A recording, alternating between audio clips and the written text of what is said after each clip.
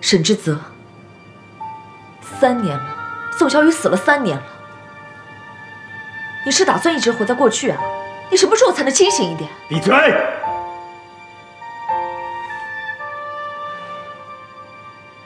不要在我面前提到他。我说的有错吗？你们有什么资格在我面前提到他？你们以为自己是谁啊？很晚了，回去吧，起来啊！10年了，我爱你爱了10年了，10年来我的心里只有你。你知道10年对于一个女人意味着什么吗？这10年来，我也不停地告诉你，我没有给过你任何承诺，我一直在告诉你，就是你该干嘛干嘛。结婚、恋爱、生孩子，你想做什么就去做，只是那个人不会是我。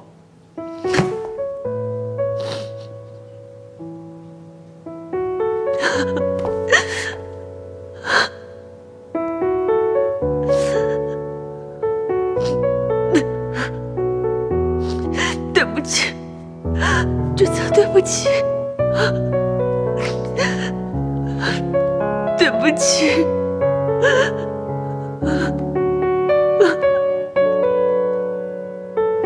我不怪你，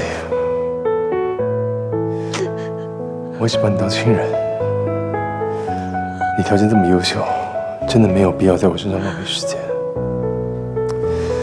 时间晚了，明天还要开会，大家都很辛苦，早点回去休息吧。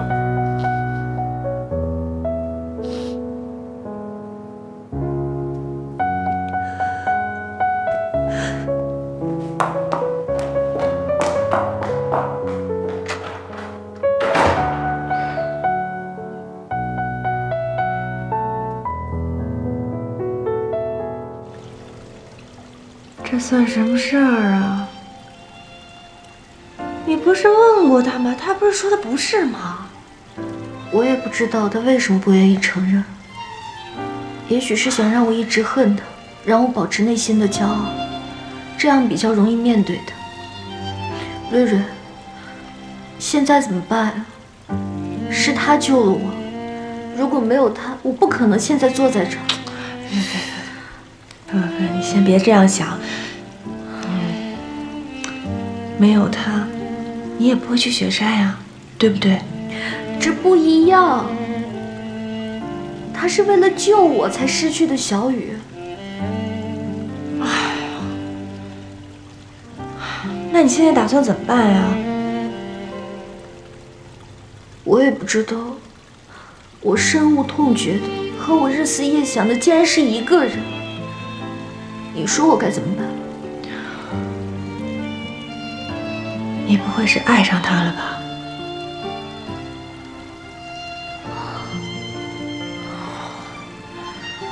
亲爱的，你冷静点儿，你听我跟你说的，这个时候千万不能犯傻，一定不能冲动，你知道吗？沈之泽的过去太沉重了，他不可能给你快乐的。你是一团小火，他是一座冰山，你融化不了他的。你听我跟你说，明天我们就去辞职，去过你自己想要的生活，怎么样？辞职？对呀，辞职啊，我们就可以当做什么事情都没有发生过呀。而且沈之泽他自己不是也说了吗？他说他的心已经被困在雪山上了，你是没有办法把他带回来的。你忘了吗？你曾经不是跟我说过吗？这3年的遭遇是你本不该承受的。既然你好不容易从这个阴影里面走出来，干嘛还要再扎进去呢？你现在还很年轻，还有大把的人可以选择，对不对？明天就去辞职，我们现在就去写辞职书。走，哎，走。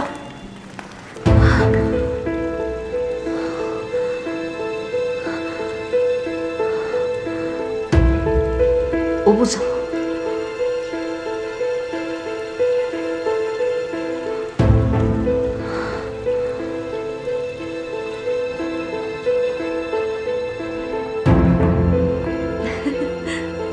好，那我就先不跟你聊了啊。好，那我先走了。拜拜，拜拜。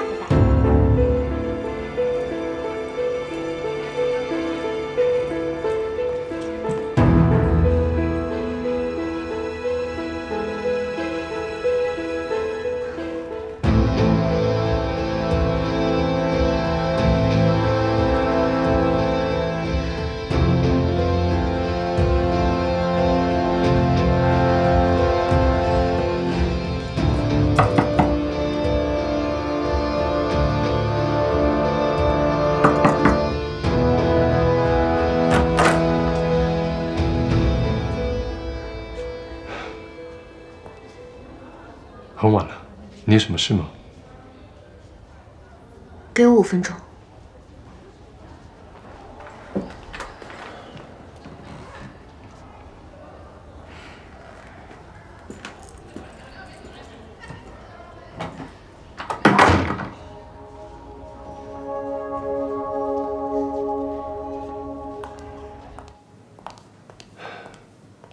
坐。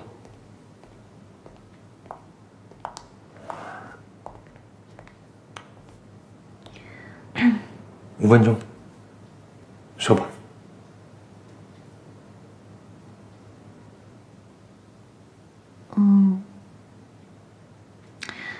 今天晚上发生的事情，我也觉得很突然。你心情还好吧？你是职业经理人，说重点。谢谢你救了我。今天你跟于曼妮说的话，我都听到了。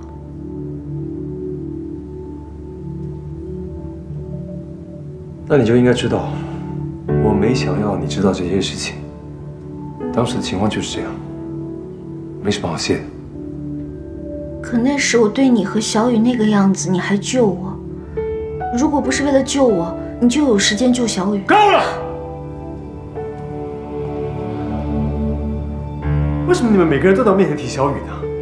你们说的好像你们都认识他一样。你们是不是觉得我想他，我找他，我疯了？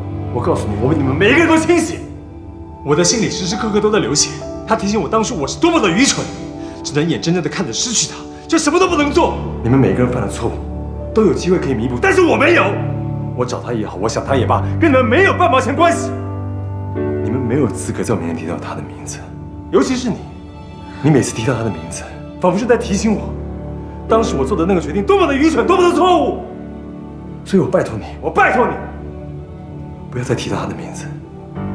对不起。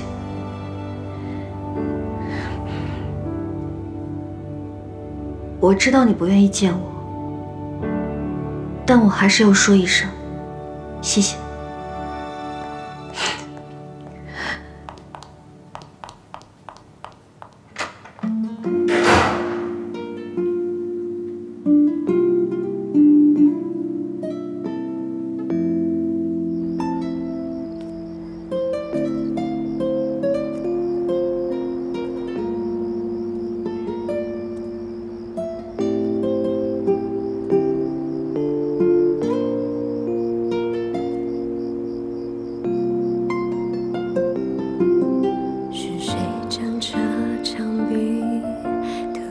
这样眼里，还有谁习惯把照片依旧唤醒？怎么这一切我都适应？回头玻璃窗留下了叹息，步行街碍眼的风景不放过我眼睛。人潮澎湃，我的心该放哪里？往日好歹有亲爱的闺蜜，我很想祝福她们，偏偏此刻遭眼泪偷袭。这么多年，见证一个个朋友的清晰。这么多挣扎，我多想放弃，可是我不可以，我不答应，不能违背自己。没关系，我承诺就是要放给你一次长途旅行。这么多年，陪你的日子我咬牙拼命。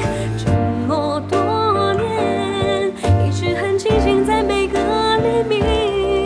若是不真靠近，谁有勇气打败未知恐惧？没关系，我承诺就是要给自己一次自由旅行。这么多年，一直提醒自己保持冷静，还好冷静，让我更加坚定。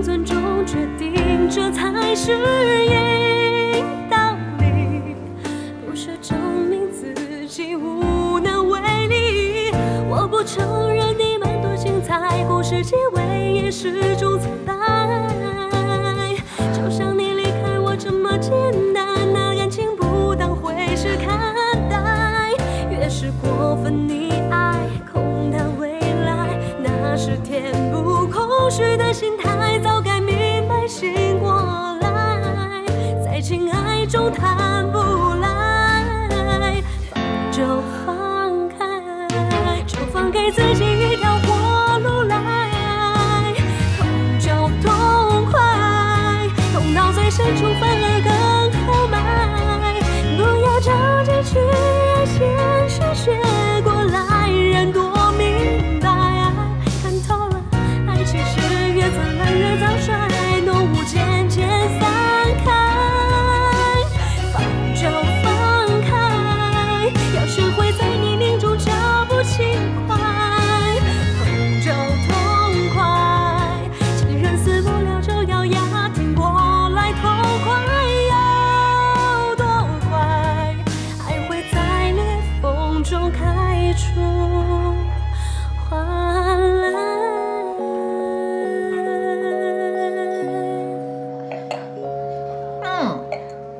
来，你们几个给我说道说道啊，今天到底是什么情况？于总把董事长搬出来逼婚，你说沈总不答应就不答应呗？那干什么玩意儿？又升职吧，又送股份吧？哎，这到底爱是不爱啊？我跟你就以我现在这脑子，整不清楚了。哎呦，这有什么不好清楚的？不要去想怎么回事。我给你们讲哈，我听说呢，咱们董事长对于总那可是中意的很的，但沈总偏偏又不喜欢他。他弄来这个许诺呢，肯定不只是当操盘手这么简单，一定是要让他上位的。于总肯定着急，他只能把董事长弄来逼婚了。沈总呢，两边又不能得罪，所以只能先退婚，再封赏。娜娜，你可是于总的嫡系，快给咱们透露点内幕。哎呀，你们别总在背后说这些有的没的，怎么别人听到？哎呦，我们的娜娜不高兴了。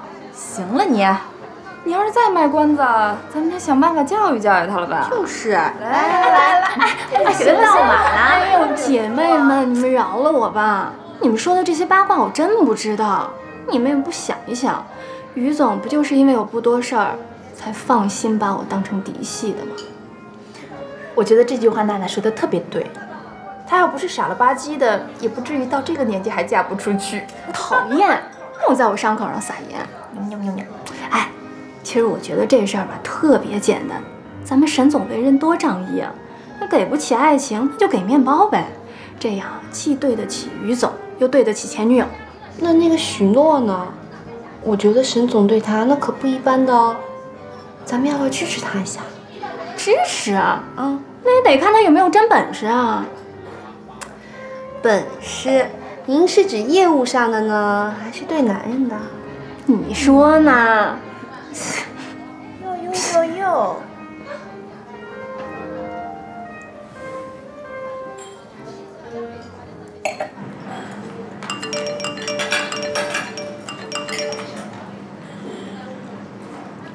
什么呀？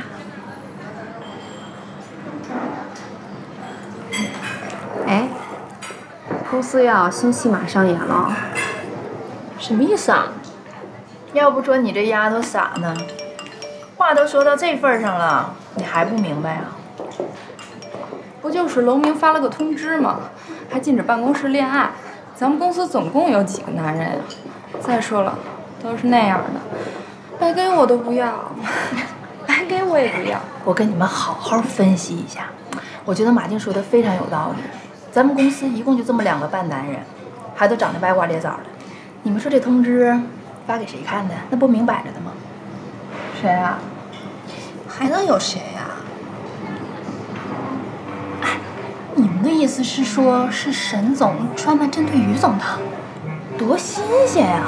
你才明白啊！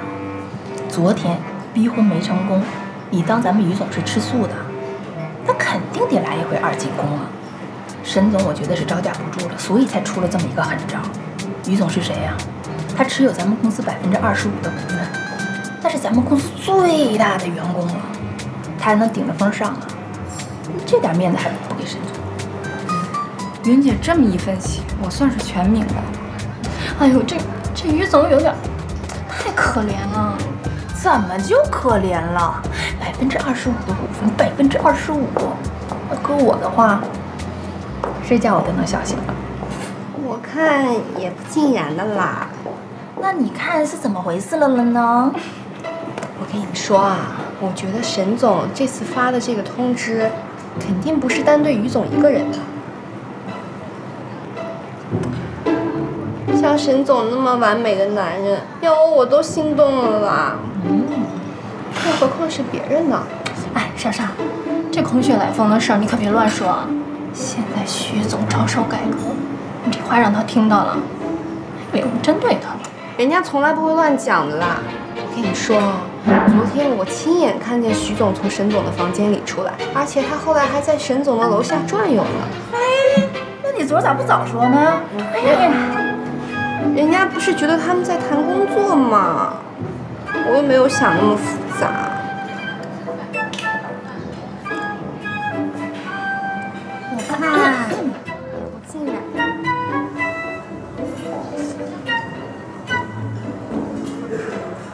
走。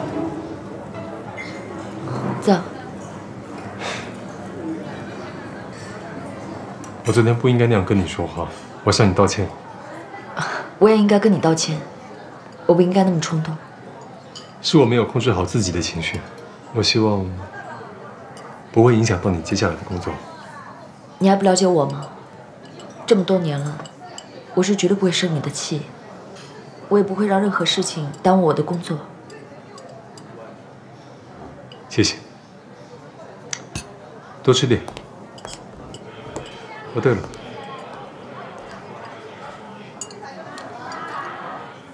是你掉的吧？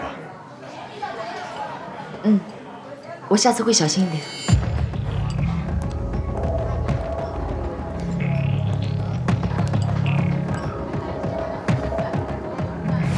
为了感谢徐总帮我们引资，我特意为你买了个小礼物。啊，谢谢。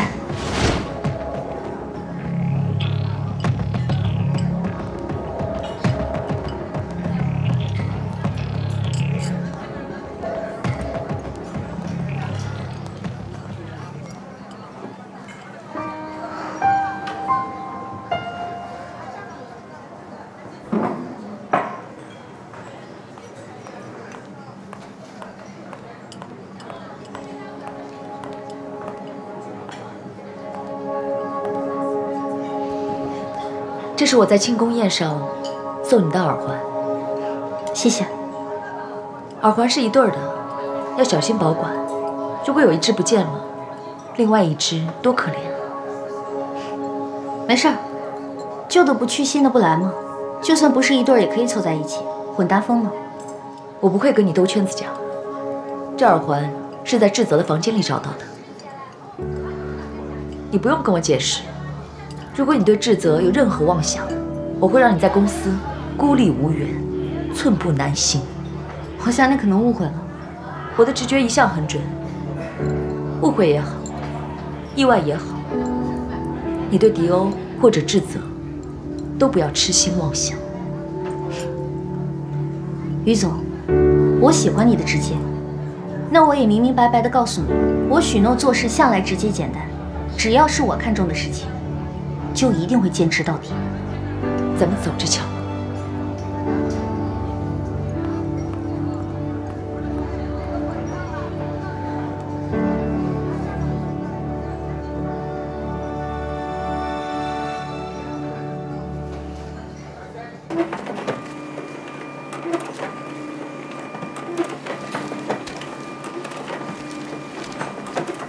怎么样，文件都准备好了吗？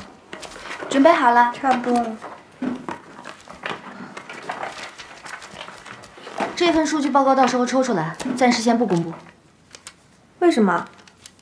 这份数据报告分析得太狠了，如果传出去的话，怕打击员工的积极性。我高估了团队的心理承受能力。我想沈总也是这个意思。这点心理承受能力都不行，那还玩什么呀？好啦，照我说的做。我先去做 PPT 了，这里你盯着，别出乱子。哎，等会儿，老安，你把这些数据赶紧抽出来。啊。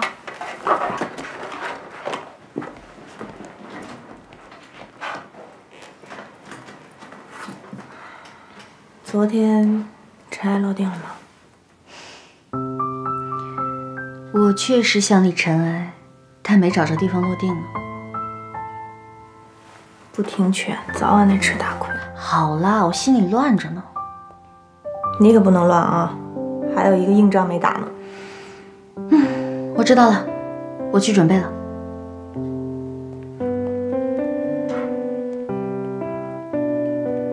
瑞瑞姐，这抽出来的文件怎么办呀？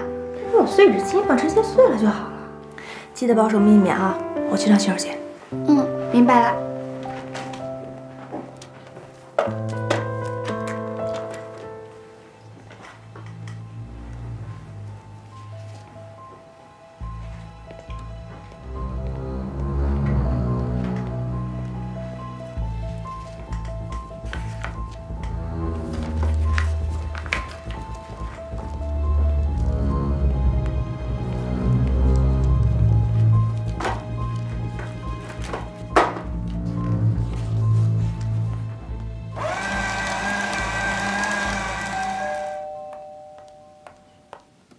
Peter，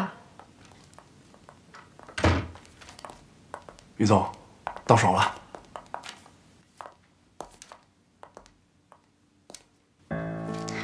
把这个数据报告交给其他的地区经理传阅一下。这报告太绝了吧！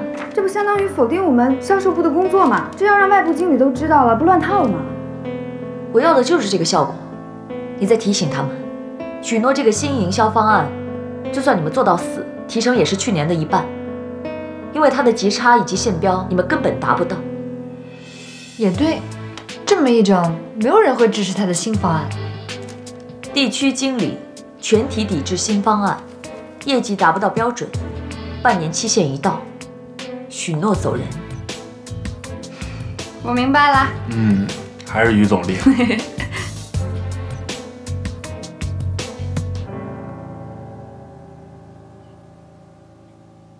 大家对新的营销方案还有什么不清楚？主推函后我没意见。您的这个代理商制度我不是特别明白。之前我们都是以进货量来考核代理商的，进货多、级别高、返点多，市场支持力度就大。这样的技术操作起来简单灵便，但您现在提出的这个新政策实在是太复杂了。我们是销售型企业，又不是什么中科院院士评选，您搞得这么复杂，有必要吗？是说对啊，可不这么说，是吗？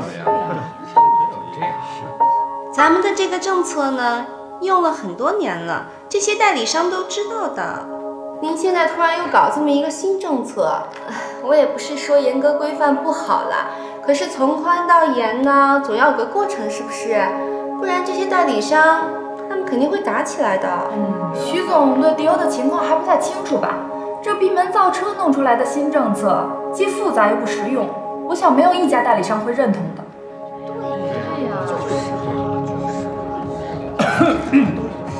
大家先不要着急，徐总推出新的方案，自然有他的道理。我仔细看过迪欧以往的代理商政策，是很简单，但弊病很多。以往迪欧评选代理商只看销售额，很多代理商为了得到大笔市场费用支持，就在年初的时候大量的进货囤积，这样进货价钱低，他们先拿了优惠。而对于地区经理和业务员来说，出货量上去了，他们自然能够完成销售指标，领取高额的提成。这是典型的虚假繁荣。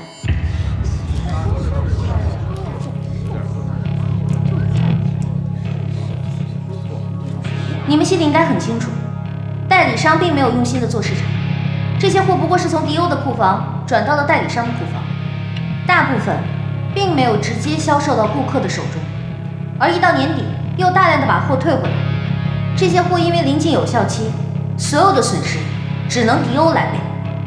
所以新的评定制度要把退货率、渠道推广效果、终端费用的投入产出比一并计算进去，毛利风险最高的才是优质的代理商。不管咋说吧，这政策呀，由紧到松容易，由松到紧，那执行起来太难了。你让代理商咋看咱们呀？以为怎么的？咱们是不是经营不下去了？再说咱们刚刚拿到5000万美金的风投，不说给大家发奖励吧，反倒用来卡脖子，这太说不过去了吧？就是啊，今年在这么困难的情况下，大家做出这样的业绩，代理商和大家都已经很不容易了。你这个时候没有鼓励，反而是紧缩，也太打击人了吧？对呀，今年的业绩好吗？好吗？这3年来，迪欧每年的销售增长率是5%到8%，毛利却在逐年下降，已经到了警戒线，今年更差。你们用杀鸡取卵的促销方式拉促销，累吐了血才勉强和去年持平，可是成本最后一核算还是亏损。就这样的业绩，你们还有资格要奖励？如果我没有理解错的话，徐总的意思就是我们整个销售团队还有代理商都是吃白饭的，什么事都没有干了。我们所有的辛苦和努力，就因为您一句话就全部抹杀掉了。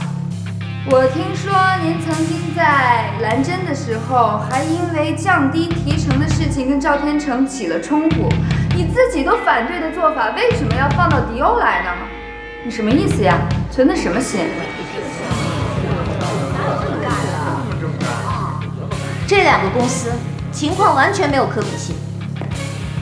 不管怎么说，这政策我是做不来的。这么闹，那些广东的代理商肯定都不跟我们玩了。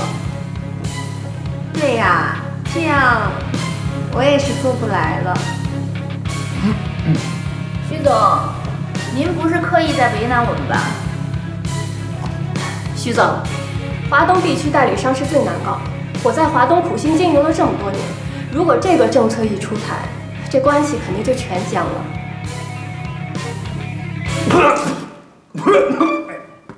哎呀，怎么回事？不好意思，各位，情绪太饱满，有点紧张。你们继续。徐总是业内资深的营运专家，我相信他的新方案初衷一定是好的。嗨，初衷好有啥用啊？那不还是纸上谈兵吗？徐总，您别觉得我说话难听啊。你做过销售吗？管过渠道吗？真刀真枪的在终端操作过。这一点大家可能有所不知啊，徐总原来在蓝针，凡事都是亲力亲为，自己跑市场做销售的。哟，蓝针啊，您根本没有操盘全局的能力，就好在我们这里来指点江山。您不是闹笑话吗？我刚来公司不久，大家对我有质疑是正常的，所有的质疑都会通过时间来验证。现在是迪欧求变求新的关键时刻，我希望大家打起精神来，跟我一起抓住机会，面对挑战。什么意思啊？就说必须要执行，没得商量了呗。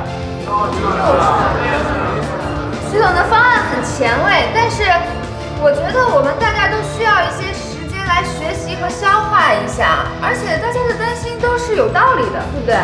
对呀。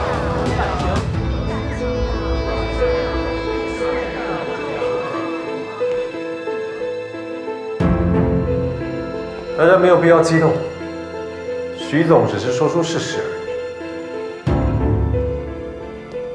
陆云，你负责东北销售代理，1年的供货超过4000万，而且都是热销货，但是每年第4季度的退货率都超过40%。马静，广东区的优惠最多，折扣也最多，但是为什么你的销售成绩是几个大区里面最差？龙莎莎，老板，你在东南区是曾经的销售之王，可是最近3年销售逐步下滑，产品滞销率超过60%。华东区对于公司的贡献一向是最稳定的，销售成绩最好。过去24个月，你的回款率低于50%，欠款问题特别严重。就凭这样的成绩，你们还好意思集体抗命？是不是我不在的时候，董事长对你们太好了？是不是啊？说话呀！在一个团队里面，我最看重的就是执行力。一个团队有没有价值，就取决于它能不能够上行下效。许诺是我请回来的销售总监，他的决策就是我的决策。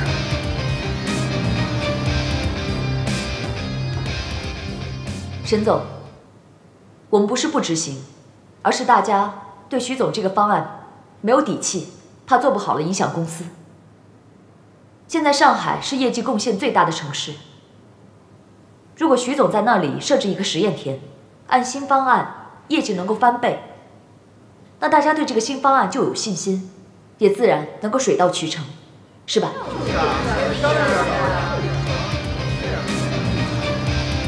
这不太合适吧？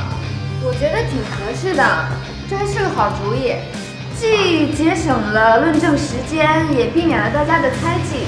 但是不知道徐总愿不愿意接受挑战呀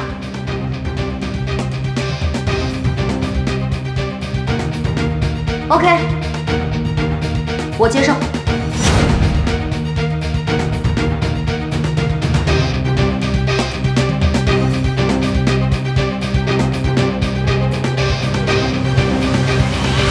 人家明摆着挖坑，你也真的跳，你确定吗？我有信心，你相信我。只要我和刘瑞在上海用新政策做出业绩来，大家就能信任我，到时候所有的事情就好办了。可是这不仅仅是个挑战，这意味着你在业务层面的话语权被限制，这甚至是降职。我知道啊，但是如果不把这些人调顺了，公司所有的业务都很难开展。需要我怎么支持你？你这句话就是对我最大的支持。昨天晚上是我不好，以前的事情我不会再提了。我会努力让你看到，我有能力，也有资格和你一起把迪欧越做越好。这个我从来没有怀疑过。我不会再让你后悔的。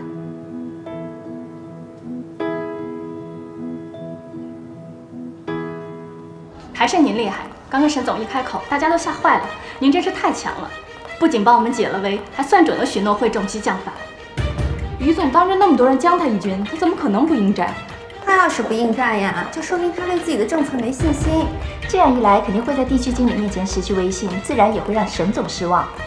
我比任何人都了解沈总，许诺算什么东西啊？想跟我斗？我一会儿联系珊姐，给他们来个全面抵抗消极怠工，我就不信他们能业绩翻倍。这2天的会开得真够闹腾的，许诺的新销计划，可惜了。曲高和寡，遇到反弹也是正常的，也是受到人为因素干扰了。现在的局面和我们的初衷真是渐行渐远。万事起头难，他现在好比上了梁山，能够做到第几把交椅，就得看他自己的造化。八卦一下，楼叔的通知你是什么意思啊？是针对于曼妮吗？给你个良心的建议，你可以欠女人的钱，但是千万不要欠女人的情。老大，从来都是女人欠我的情，哪有我欠女人情的机会？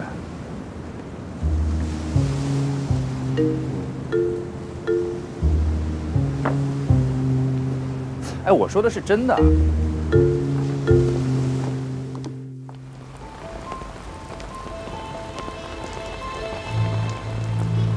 赵总，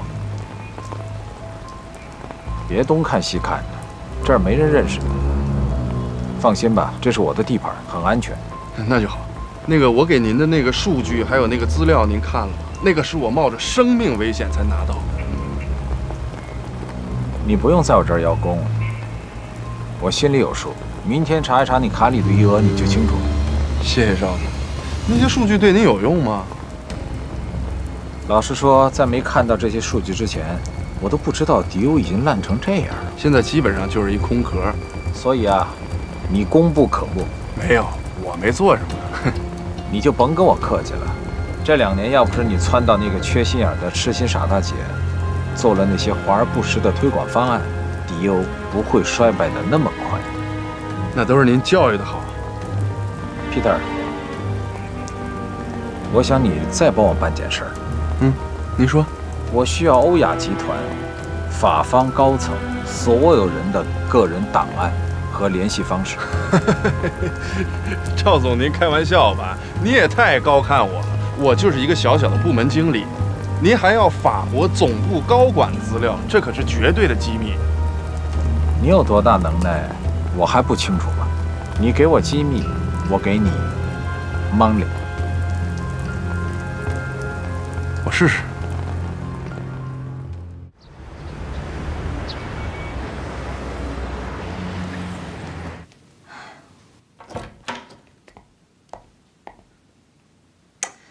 你说这都2周了，销售业绩怎么还这么差？不应该啊！因为这些人在跟你玩消极怠工，任凭你的政策有多么好，他就是不力推，所以白搭。可是销售业绩和个人奖励是挂钩的，我就不信那些终端导购有这么糊涂，这不跟自己过不去吗？你是不是忘了，迪欧是朵奇葩，在别人那儿不可能的事儿，在这儿都可能。不行。我得深入一线调查调查，不能让他们把咱们给拖垮了。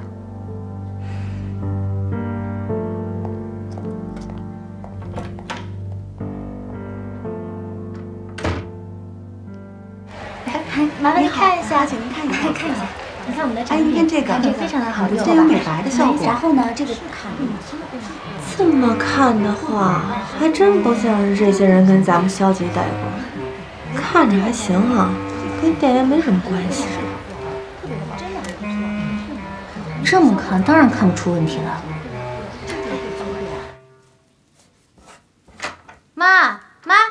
妈，你明天能不能帮我个忙啊？